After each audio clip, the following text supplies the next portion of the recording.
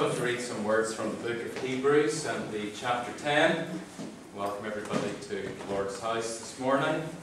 I trust that you will know the Lord's help as we meet here and meet around the Word of God.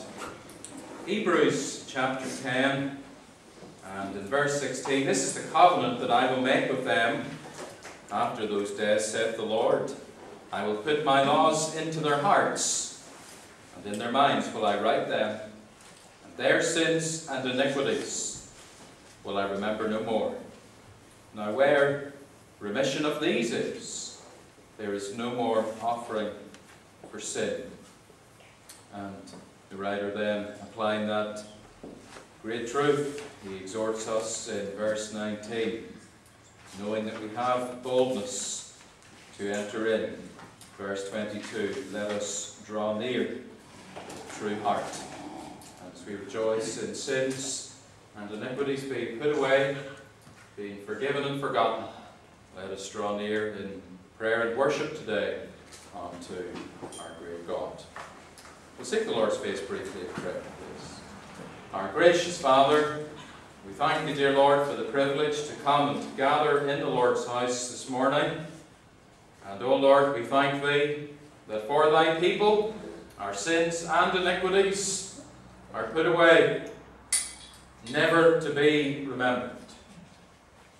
O Lord, how great is the atoning work of Christ upon Calvary's cross. Lord, we pray then today that as we grasp something of the greatness of that truth, that we will indeed draw near. Help us in worship today. Help us to magnify and honour our Lord's great name. And we pray that Thou wilt be pleased to come to minister to us. We pray these things in our Lord's great name. Amen. Amen. We're going to turn in our hymn books, please. And we're turning to the front of the hymn book, the Psalm section, Psalm 24. The Psalm 24 on the page 20. The earth belongs unto the Lord, and all that it contains, the world that is inhabited, and all that there remains. And it's the first 6 verses of the psalm that we are singing.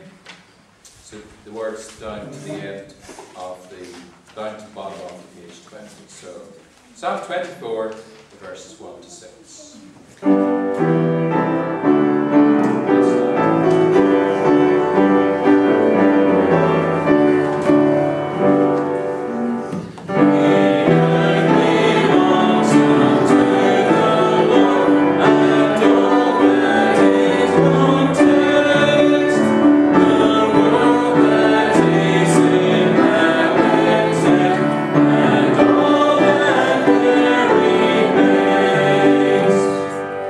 Thank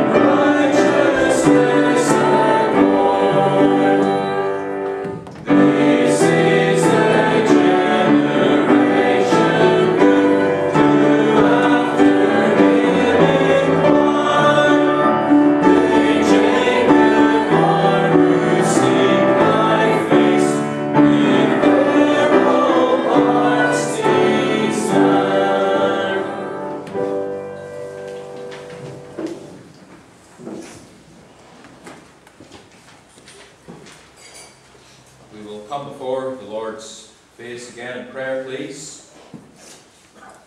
Seek the Lord's face, asking the Lord for His help to be given today. And through this meeting we will know the Lord's blessing to be our portion.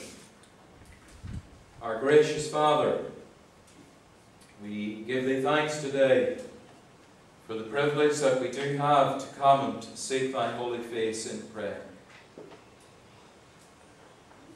how, Lord, we thank Thee that today, on account of God's grace, on account of Jesus Christ, we are able to climb, as it were, this hill of the Lord. We thank Thee for Him who truly had clean hands and a pure heart. There was absolutely no defilement found in Him. How, Lord, we rejoice today that as He, by right, ascended into Thy most holy presence, that we approach Thee today on His merit. We come as those who are declared to have clean hands and pure hearts as we stand in Christ. We thank Thee that He is the means of our acceptance. And, oh Lord, we thank Thee today that as we come to Thee, recognizing, even as the psalmist acknowledged in this psalm, that all creation belongs to Thee. All things owe their existence to Thee. We thank Thee that we, the redeemed, are able to approach unto the great Creator. And though we are created beings made of dust, yet we are able to draw right into Thy presence. And as it was said of Abraham, we are said to be the friends of God. What a mercy! What great grace! And we pray today then that the wonder of the gospel will thrill our hearts as we continue in worship here today. Oh Lord, we pray that the great truths of redemption will truly strike us today and get hold of us. We pray, Lord, that as we come later to Thy word, that we will know help in the meditation of it. And we pray today, dear Lord, that we will truly have an encounter with the Almighty God. And we thank Thee for each one met in the meeting. Lord, You alone know the needs of every heart. We do commit Thy people to Thee. And we pray for those that are going through times of great stress, times of great trial. We pray, dear Lord, that Thy people will know the sustaining and comforting hand of the Lord to be upon them. We pray, dear Lord, that Thy people will be strengthened as we come to the Word of God. We pray, Lord, for those that know infirmity of health. We pray, dear Lord, that Thou will be pleased to put Thy mighty hand upon them. And we pray, dear Lord, for those in our company today that are still strangers to Thy grace, that still walk that road to everlasting destruction. And, oh Lord, we do pray that even this evening, or this morning, that those that have come in who are outside of Thee, that they will not go away as they have come in, but that Thy Spirit will truly take the word and apply it, and that souls will be effectually drawn unto Christ. And we commit our children and young people to Thee, and we do pray for Thy preserving hand upon them in these days of great depravity. The devil is out to destroy them. Lord, we pray over their souls today. We cry to Thee that Thou wilt be pleased to save them and preserve them from all of the philosophies of this day. We pray that their minds will be saturated with the truth of the Word of God. We commend our nation to Thee in all of its need. And Lord, we recognize that this is a nation that is ripe for judgment, a nation that is deserving of judgment. And we cry to Thee, O Lord, that in wrath that Thou wilt remember mercy. We cry to Thee, O Lord, that we will see times of gospel advancement as the Church of Christ is humbled and broken, looking on to Thee for the mighty intervention of God. And Lord, we do cry to Thee that we will see the Lord come again. Oh Lord, we pray that the Church will turn from every message of accommodation and from every message of compromise. We pray, O Lord, that the preaching of the gospel will be restored to pulpits across our land afresh. And Lord, we cry to Thee that as the gospel is proclaimed, sinners warned of their need, but presented with that message of grace in Christ, we pray that we will see multitudes being ushered into the kingdom of our Lord Jesus Christ. And come today, we pray then, and graciously undertake for us in this season. We pray these things in our Lord's great name. Amen. Amen. We're going to turn again in our hymn books, please, to the words of the hymn 343. 343 is on the page 315. Oh, the deep, deep love of Jesus, vast, unmeasured, boundless, free, rolling as a mighty ocean in its fullness. Over 343, and we'll stand again as we sing. Amen.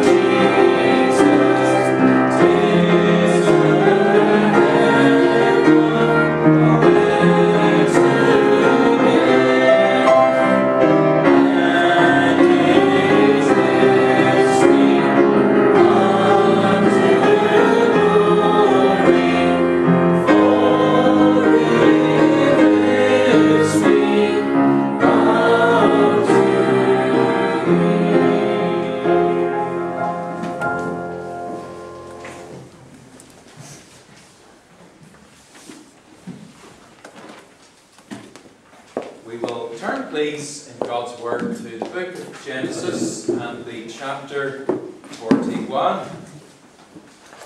Genesis and the chapter 41.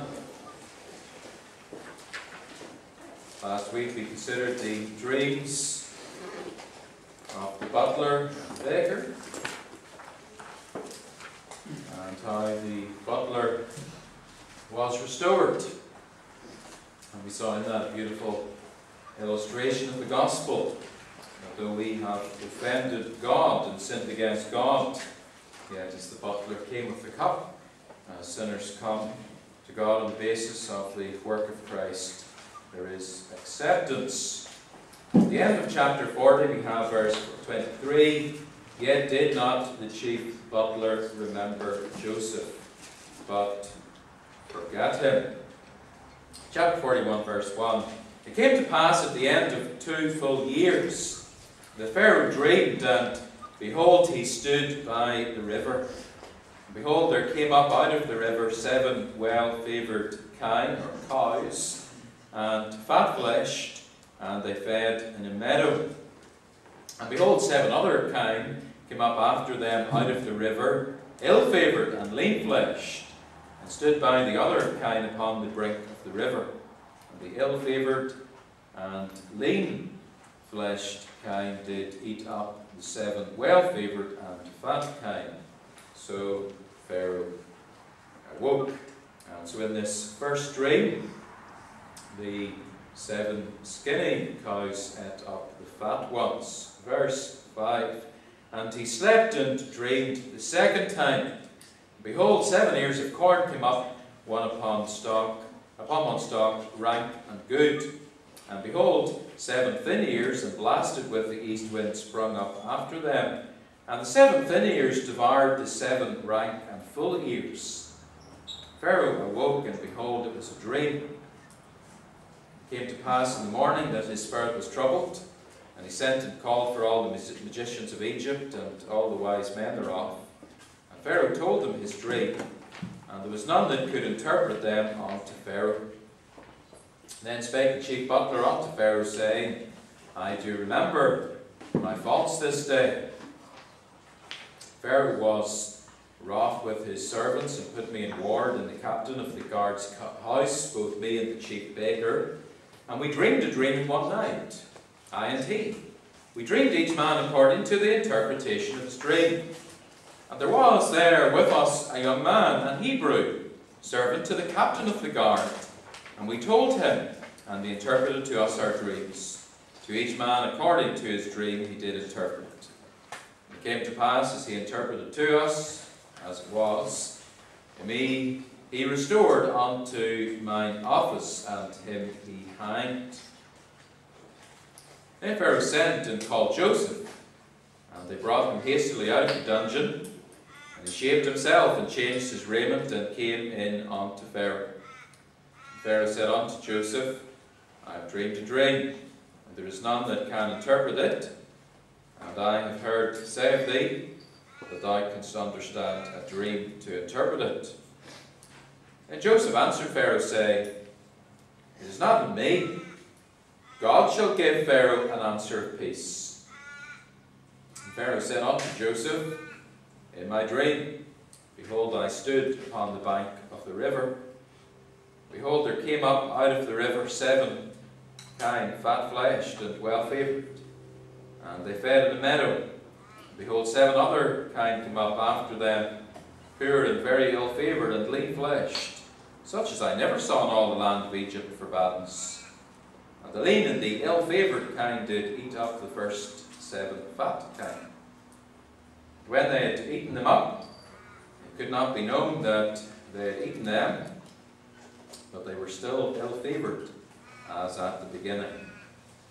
So I woke, and I saw in my dream, and behold, 7 ears came up in one stalk, full and good. And behold, 7 ears withered and thin, and blasted with the east wind sprung up after them, and the thin ears devoured the 7 good ears. And I told this unto the magicians, but there was none that could declare it to me. And Joseph said unto Pharaoh, The dream of Pharaoh is one. God has showed Pharaoh what he is about to do. And then there, knowing the Lord will add his blessing to the reading of his precious truth.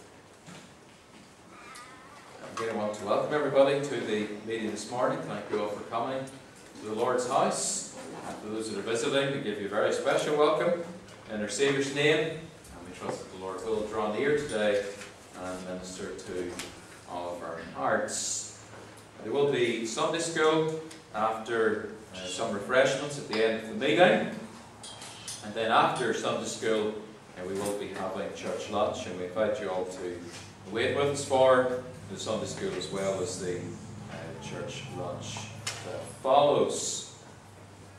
Tomorrow night, the men's prayer meeting at 7, and then Wednesday evening, the prayer meeting and Bible study here at 7, and the meetings on Friday for the children and young people at the usual times. And then also on Friday, there's going to be an event over at McDonald Park, a food truck fiesta, and God willing we'll be having a literature stand at that. Two have already volunteered to help with that, but if there's anyone else that would like to help on Friday evening, so that'll be from 5 until 7 or so. If you're able to help with that, we would certainly appreciate some help with that. I'll be here for the children's meeting and the youth.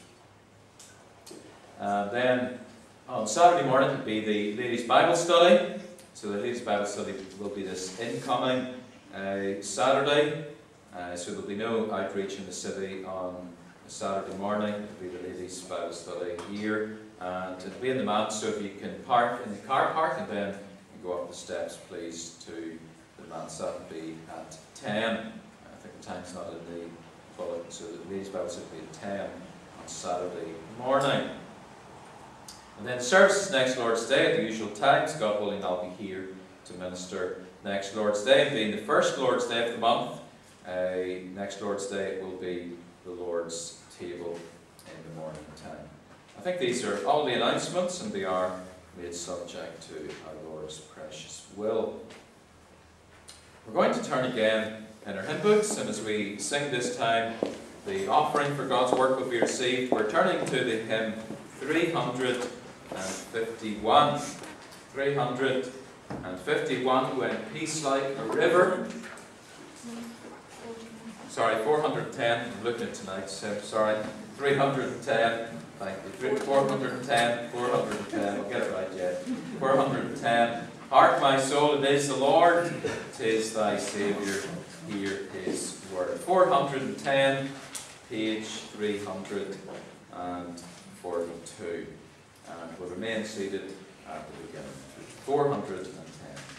Say,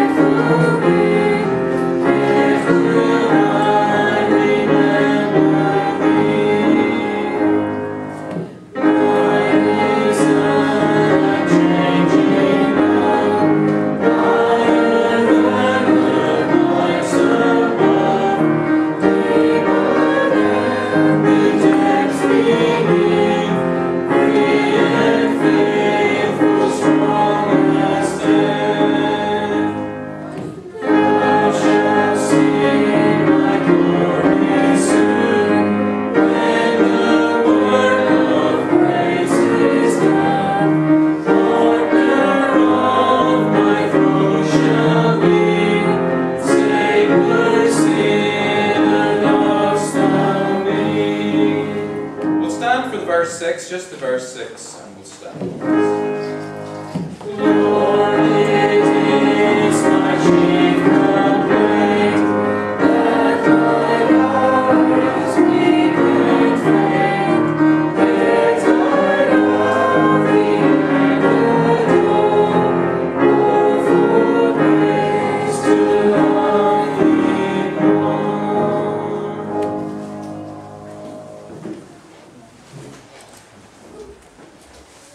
We will turn, please, to Genesis 41. Genesis 41.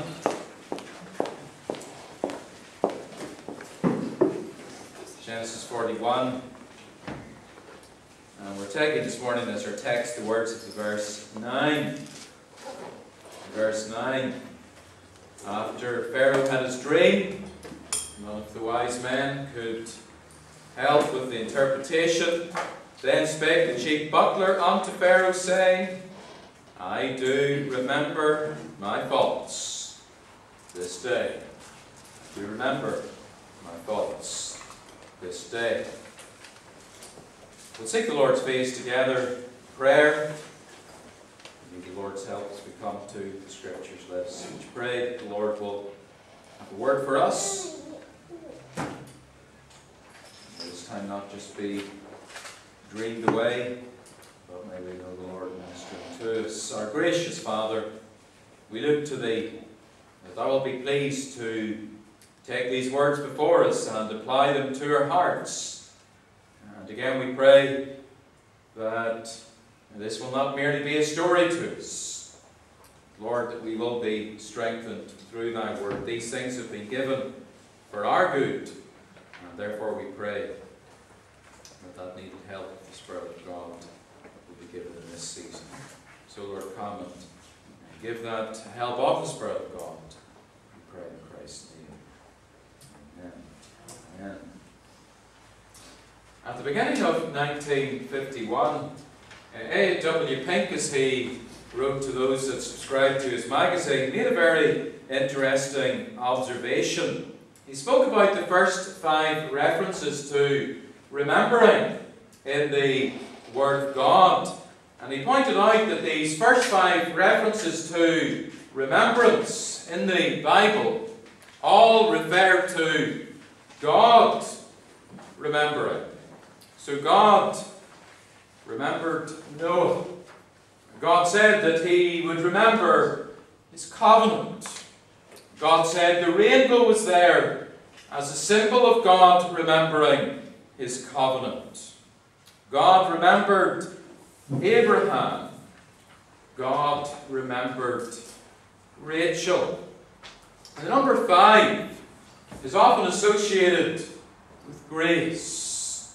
As we think of these first mentions in the Bible of remembrance, God remembers. God remembers because He is gracious. But the next mentions of remembrance in the Bible are in relation to man. And they stand in contrast to those first 5 dealing with God remembering. Man does not remember. Man forgets. The number 6 in the Bible often speaks to us of man. We see that often in the book of Revelation. And we also see it, of course, at the very beginning of the Bible, the 6th day, man was created. And so the 6th mention of remembrance is in Genesis 40 and verse 14. And though it's not translated in the Authorized Version as remember, it is the Hebrew word remember. You'll see that in the margin. So Genesis 40 verse 14. But think on me. This is Joseph speaking to the butler.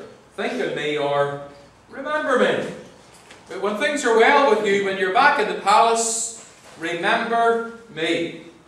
Make mention of me unto Pharaoh. And those words translated, make mention of me to Pharaoh, they are very literally, remember me to Pharaoh. Bring my name into his ears, that my name might be remembered in the palace. Verse 23 of that chapter, yet did not the chief butler remember Joseph. He was told to remember. He didn't. And so then we have in chapter 41, verse 9, after 2 years, then spake the chief butler unto Pharaoh, saying, I do remember my faults this day. And so God's remembrance is perfect. God is faithful. But in contrast, man is unfaithful. Man has, from the fall, a memory problem. And when I speak of man's memory problem, I'm speaking especially of man's problem in remembering spiritual things. Of course, memory loss on the wider scale is a consequence of the fall. Remember how in Romans chapter 8, that chapter describes the great downward spiral that there is in creation. Creation is under this bondage of corruption, and we are to expect then that things will get worse, not better. And people spend much energy trying to make the world a better place. And well, physically, the world will continue to degrade. There will be an increasing problem with genetics. Of course, there are also environmental factors that contribute to memory loss. But the fall of man has affected every part of our being. Our wills are affected by the fall. Our conscience has been affected by the fall. Our memory has been affected by the fall. And so prior to the fall, Adam and Eve had perfect capacity in their memory. Imagine being able to recall everything that you've ever seen, everything that you had ever read. That has never been known since the fall. And so with the fall, in relation to memory, there has been a loss of capacity. We don't remember everything. Some of us remember very little. And there's a loss of integrity in the memory as well, in that we tend to remember the wrong things. And so if we see something vile and foul, we have no trouble remembering that. In fact, we battle to forget it. When someone wrongs us, we have no trouble remembering that. But when it comes to the things that are good, when it comes to the things that are honourable, so often we struggle to remember. And in particular, we are forgetful of the things of the Lord. Jeremiah 2:32, the prophet says, Can a maid forget her ornaments, or a bride her attire? Would a young woman forget her jewellery? Would a lady that is married forget what her wedding dress looked like? And surely the question is being asked to say we would be surprised if that was the case. The Lord, speaking through the prophet, then says in Jeremiah 2:32, Yet my people have forgotten me days without number. And my people have forgotten me days without number. How could there be such forgetfulness? And yet, this forgetfulness is not just something that we occasionally see. It's not something that is occasionally experienced by God's people, but it happens frequently. There is a frequent forgetting of the Lord. And surely every Christian, if we're honest before God today, we know this to be true in our own hearts. There's that forgetfulness which is demonstrated in prayerlessness. There's that forgetfulness that is demonstrated in laying aside the Word of God. There's that forgetfulness perhaps that's demonstrated when we come to pray and our prayers are just requests. And we are not filled with thankfulness unto God. It ought not to be so. Last week I showed you that the restoration that the butler experienced, the restoration to service, is a great reminder of grace. And so you and I were created to serve God. Sin caused us instead to serve the devil. What has grace done? For those that have experienced grace, grace has restored us to the service of the Lord. We come before God on the basis of what Christ has done for us. And yet so often we're like the butler. We read this account and we say, how could he have been so forgetful? And yet so often we are guilty of the very thing that the butler was guilty of. He went on for 2 years in forgetfulness. We may live for longer than 2 years in forgetfulness of God's great grace. Today I want us to come and consider this great confession in verse 9, where the butler said unto Pharaoh, I do remember my faults this day. He confessed his forgetfulness. I want to see first of all the accuracy in this confession.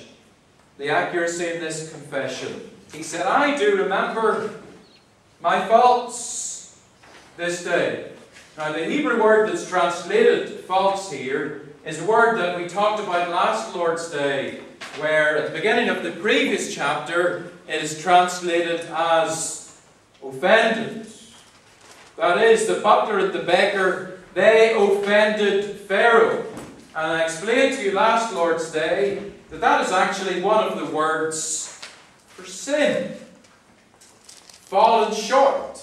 So they failed to come up to Pharaoh's standard. What is sin? Man does not reach God's standard. And here we have another way in which this word for sin then can be translated. Fault. Fault.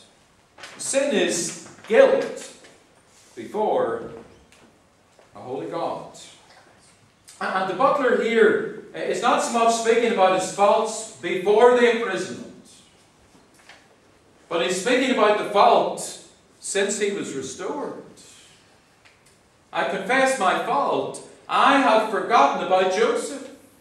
I have not told you about Joseph.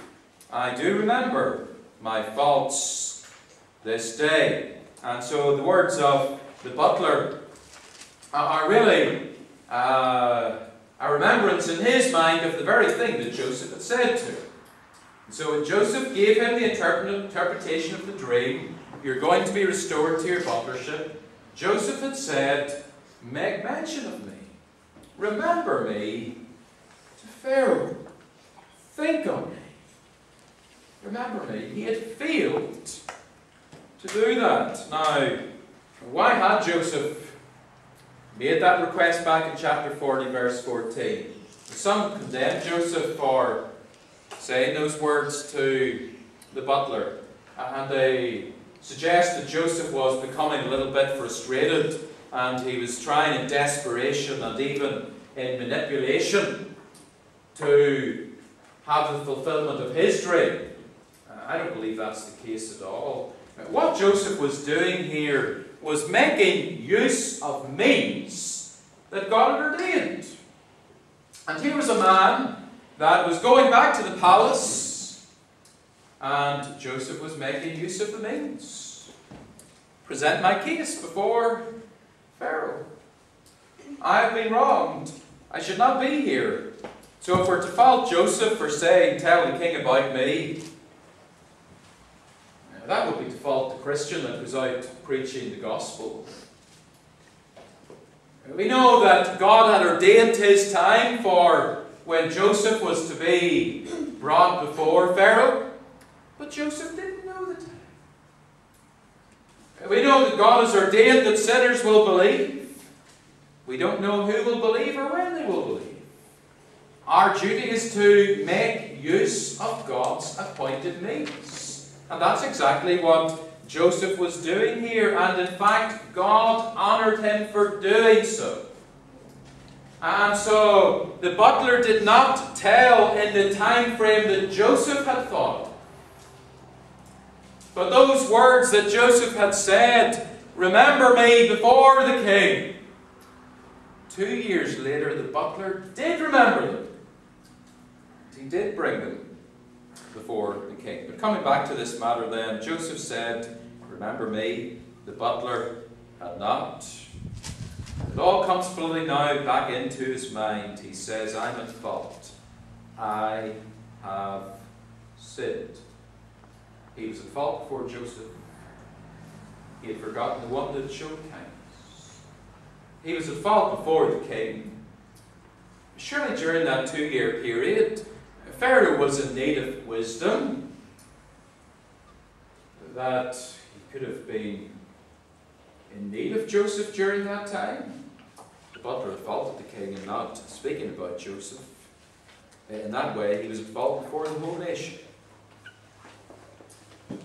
What I want to emphasize here is that the butler says, "I remember my faults."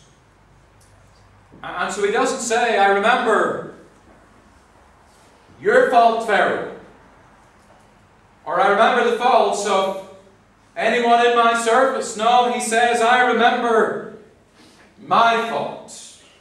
There are no excuses here. He confesses freely the fault and the guilt is mine. No longer any cover-up. And often we're not good at that. When there's fault, even if we take a little bit of ownership, we're always wanting to divert the blame onto others. But the butler laid the blame where the blame was. I am at fault this day. Now, how many there are even who are in the wrong place spiritually, and they want to blame everybody else? They want to blame the preacher. They want to blame people in their family, others in the house of God. And those people may indeed have their faults, and they do. But ultimately, if you're not in the right place before the Lord, the fault is yours. It's time to own the fault and get before the Lord and cry to Him for mercy, that there would be a putting right in your Christian life. The Lord knows that we are prone to forget Him. You think of the 4th commandment. Remember how it is stated in Exodus chapter 20. Remember the Sabbath day to keep it holy. And now, why is that verb remember used? Why is it not just keep the Sabbath day? Surely the way it's worded is emphasizing that the Lord knew that when the commandment was given, God's people would be prone to forget it. And therefore they need to be reminded to remember it.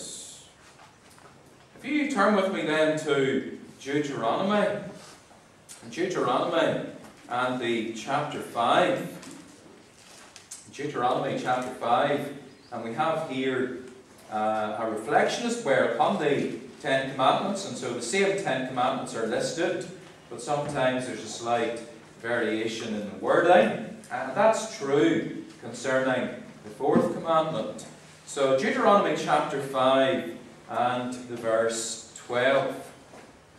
It says there, "Keep the Sabbath day to sanctify it." And so the word remember is not used here in this verse, but rather it's keep, observe it. Put a hedge around it, the Sabbath day to sanctify it, as the Lord thy God hath commanded thee. And the same argument that was used in Exodus 20 is used. Verse 13, 6 days shalt thou labour and do all thy work. And remember, that argument was built on the creation argument. So God created everything in 6 days. The 7th day was a day of rest. God did not need to rest. God was setting a pattern for man. Man needs a day of rest. The Sabbath was made for man, not man for the Sabbath. And so then there are these 6 days of labour, a day of rest, And if you look with me then in verse 15. And remember that thou wast a servant in the land of Egypt, and the Lord thy God brought thee out thence through a mighty hand. Remember thou wast a servant.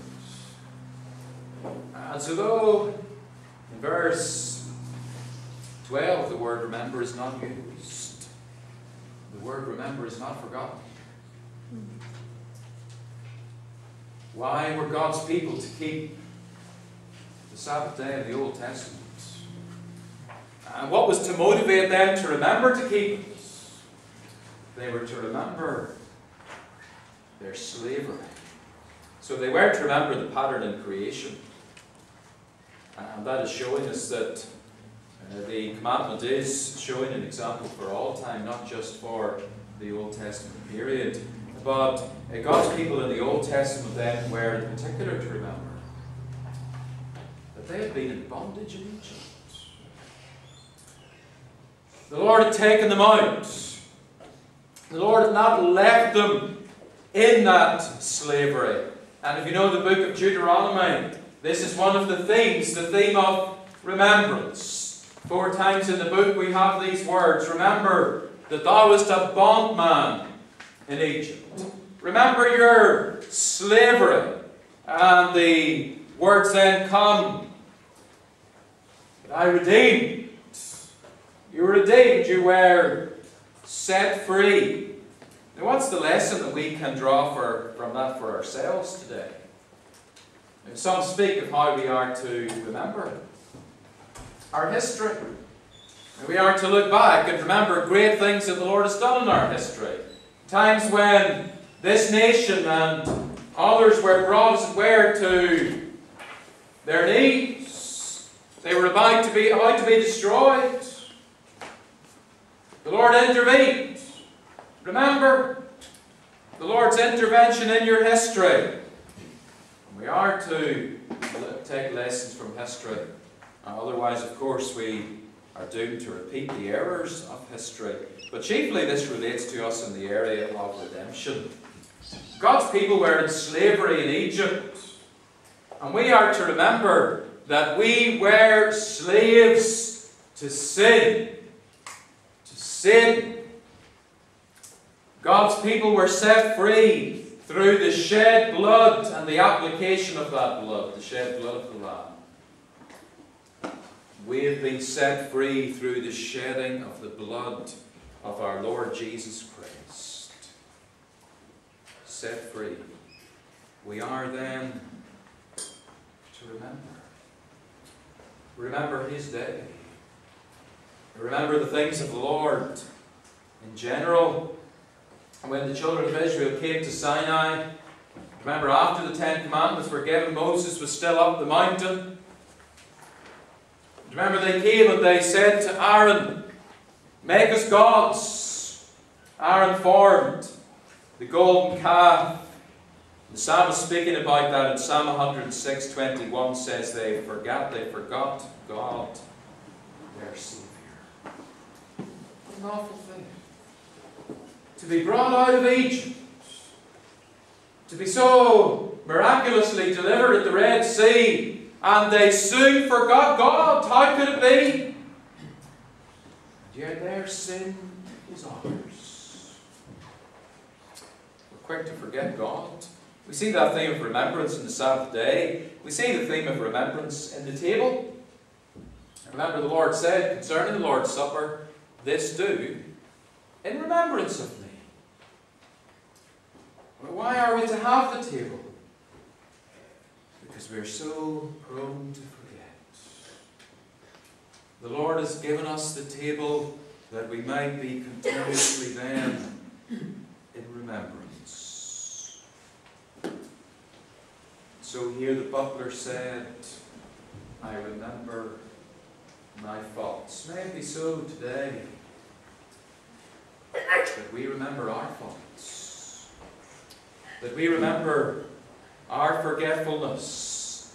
And I want to emphasize that these faults were the faults that came after His restoration to service.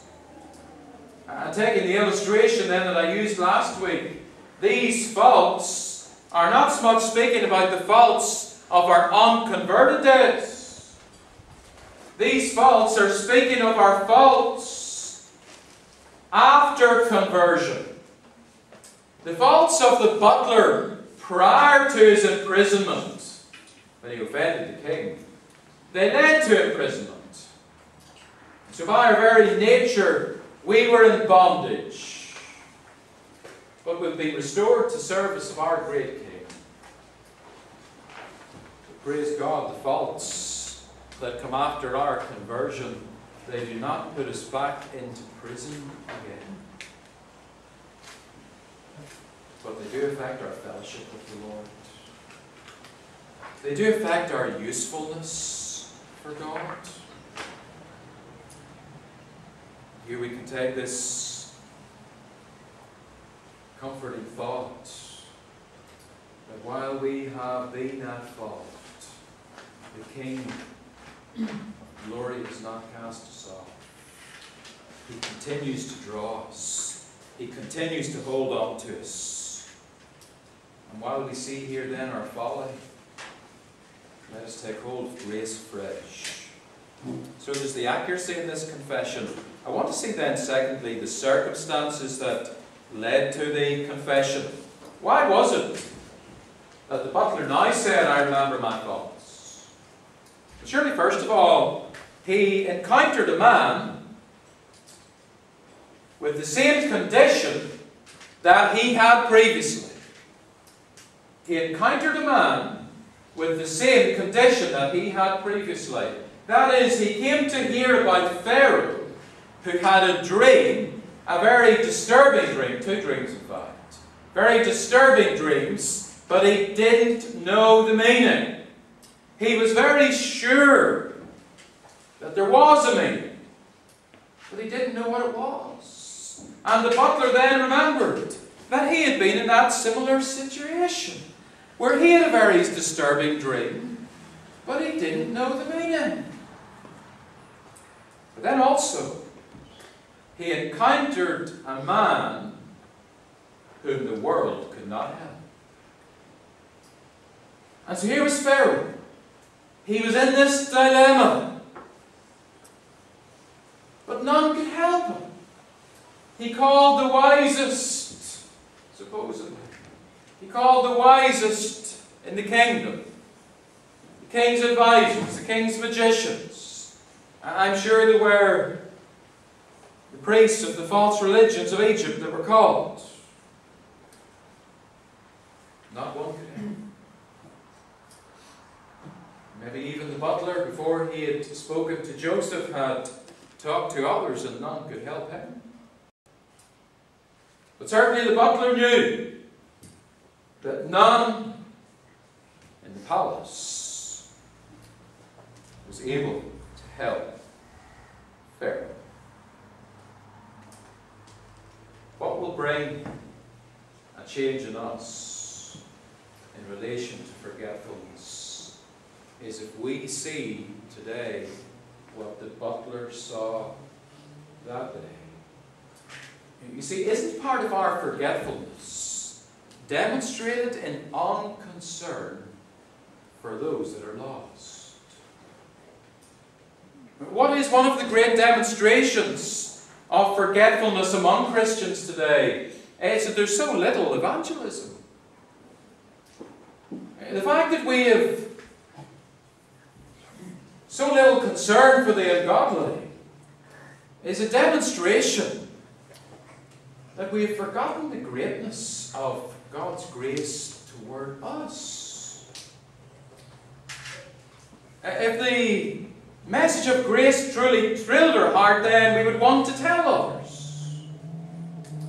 If what the butler had experienced really thrilled his heart, that he had been brought out of prison, restored to service, if that really had grabbed hold of his heart, he would have told others about it. The fact that he was silent is really showing us that he was indifferent to something that was not a matter of indifference. So what is going to change us? Well, if we encounter lost souls all around us and get hold of this, that they are in a situation that was ours prior to our conversion, that they are lost, in need of the gospel, if we see that the world cannot help them, they will run to this one and that one for help. They will turn maybe to false religion, works religion. They will turn to philosophers and psychologists. But ultimately, what they need is the Lord's help. We are to see that. Oh, that our eyes would be opened to see the need of those around us. The butler had been guilty of great ingratitude. When Spurgeon preached on this particular theme, he spoke of Jesus Christ being our friend. Remember how he is the friend of publicans and sinners. And Spurgeon was saying that though the interaction between the butler and Joseph may have been short, we don't know how long that was. And certainly there was a period of time that Joseph had served the butler. But Joseph had proved himself to be a friend to the butler. The butler was ungrateful as far as that friendship was concerned. And as Jesus Christ has been to us the friend of sinners, how often we have been forgetful. Ultimately, it is not just seeing the lost that will restore us to remembrance. We must get a fresh sight of Calvary. It's the cross that ultimately is what motivates us, that truly shows us our state.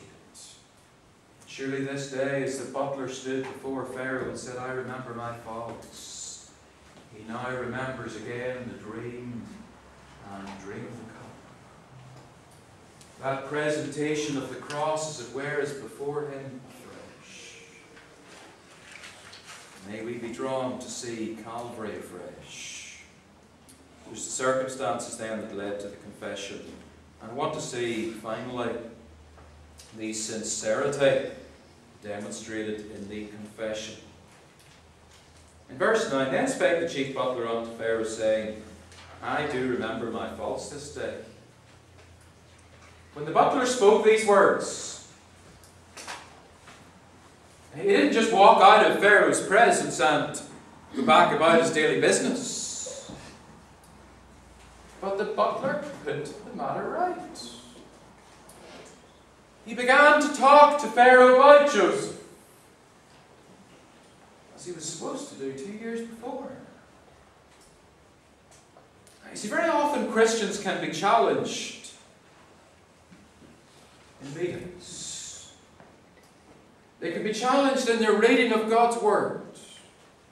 And they may even say with the butler, "I do remember my faults this day." And they make that confession. But they go away from the meeting, or they go away from their time spent with God in secret, and nothing has changed. There's a problem then with the sincerity of the confession, isn't there? When is sincerity demonstrated? When we actually put right the things that we've been wrong in. And so if there's a matter that is brought to our attention that is our fault, then the sincerity will be demonstrated in putting it right. May we today be brought to remembrance. I've been thinking especially today of God's people. But isn't unthankfulness, isn't forgetfulness one of the great sins of the unconverted? Paul mentioned that in Romans chapter 1, that those that turn to idolatry, they are guilty of unthankfulness. They worship part of God's creation instead of the Creator. They become vain in their imaginations. The sinner is unthankful. The sinner is forgetful. But isn't it good that we can come back to where I began this message? That God remembers. God remembers. God remembers His covenant. God remembers His promises. In Psalm 77, there's a series of rhetorical questions from verse 7 to verse 9. Will the Lord cast off forever? Will He be favourable no more? Is His mercy clean gone forever? Doth His promise fail forevermore? Hath God forgotten to be gracious? Hath He in anger shut up His tender mercies? Has God forgotten to be gracious? The answer, of course, is a resounding no. God has not forgotten. And whether you're here today, one that is converted or one that is not converted as yet, God has not forgotten to be gracious. His arms today are open wide as the Father in the prodigal, waiting for your return. And may you run then to the one that is not forgotten. The prodigal, for a long time, had forgotten about the Father. The Father never forgot the prodigal. May you run to those waiting arms today. Run afresh to God's grace. May the Lord take His word and bless it to our hearts. We'll turn, please, in closing to 657. King of my life, I crown thee now. Thine shall the glory be, lest I forget thy thorn crown broad. Lead me to Calvary. We'll sing verses 1 and verse 5, verses 1 and 5, as we close, and remaining standing for closing.